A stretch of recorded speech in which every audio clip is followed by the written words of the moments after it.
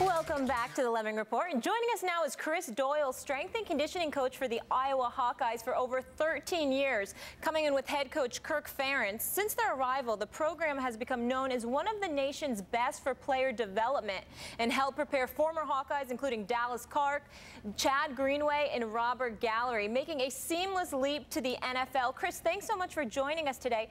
How did you get started in this field? As a young kid, I had an interest in strength conditioning as a player. Went to Boston University, and I remember back in 1986 actually writing a paper for a freshman class where I interviewed Mike Woysick, who at the time was a strength coach at Syracuse and went on to the NFL. He's got 6 Super Bowl rings now, and that was my first introduction to kind of what is a strength coach and what a strength coach does.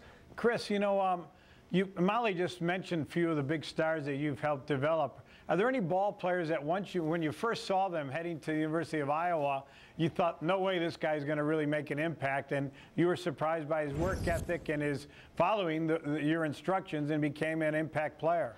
Coming in the segment where you entered into this part of the program, you mentioned Dallas Clark and Chad Greenway. They were both 200-pound high school quarterbacks. And they were just guys that were really competitive, smart, tough kids that love to work, and they certainly have made a name for themselves on the football field. Well, you made a big name for yourself. Just about everywhere I go, the name Chris Doyle is synonymous with strength training, and you've done a great job at Iowa. I know you and Kirk Ferentz almost always on the same page when it comes to developing the players and guiding them towards a strength program. Well, at Iowa, it's really a team approach, and it's everybody. It's Coach Ferentz. It's led by Coach Ferentz. And Kirk Ferentz has an incredible eye for people. He believes in people. He has an optimistic viewpoint and when he looks at young athletes. So he can always see the best in a young athlete, but also our coaching staff does a great job identifying the right people, bringing them into our program, and trying to marry them with a culture that leads to achievement on the football field. So it's really a team approach. Everybody's involved. When we look at a young athlete, everybody's going to contribute, our coaches, our head coach, as well as strength conditioning, to determine what the best position is for that athlete. We believe in getting the right guys on the bus and then figuring out what seat they're going to take on that bus. But getting good people on the bus that are willing to work at it, that's really the starting point. Chris, you played football in high school. How has training evolved since you played? It's really come a long way. Strength conditioning is similar to the field of medicine. Think about all the medical breakthroughs that have happened over the past 30 years. Well, it's 30 years ago that I was on a high school football field.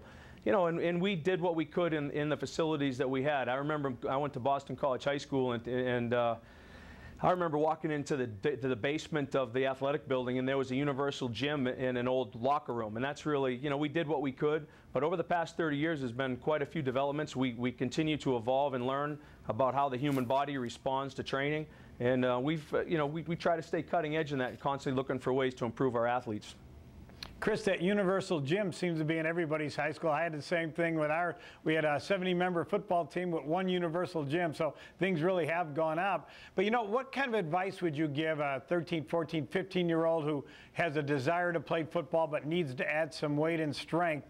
What kind of program would you put those young men on? Well, you ask a great question, because I have a 15-year-old high school football player that lives in my house. So we're kind of talking about that all the time. The first thing I tell kids, don't get caught up in all this recruiting stuff about as far as, blue chip or this or that, all these recruiting things. You really, you want to focus on what can make you better. Talent is overrated. Our building is loaded with talented athletes. It's how you think. It's how you work. The first thing you have to figure out is, hey, what do you want to do? You set some goals for what you want to do, develop a plan of action, and then you have to realize that there's going to be adversity along the way. When you look at training the total football athlete, there's a lot that goes into the football athlete. But learning the fundamentals of strength conditioning is critical. Chris, sign me up. I'm ready to start training with you. Thank you so much for your time, and congratulations on all your success and the culture that you've built at Iowa. Molly and Tom, thank you so much for including the University of Iowa football program with your program.